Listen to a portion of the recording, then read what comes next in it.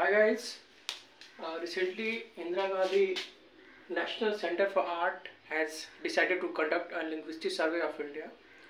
That is the reason it has become a news. If you talk about language play a very important role in human life because it uh, shares culture, tradition, etc. Human uses language to communicate itself. So communication is very much important. That is the reason that language becomes very much important. Language has also played a big role in many countries. If you see our neighbor like Bangladesh or Sri Lanka, one of the reasons for creation of Bangladesh was a language because in 1952 the then Pakistani government decided to impose Urdu on the Bangladesh.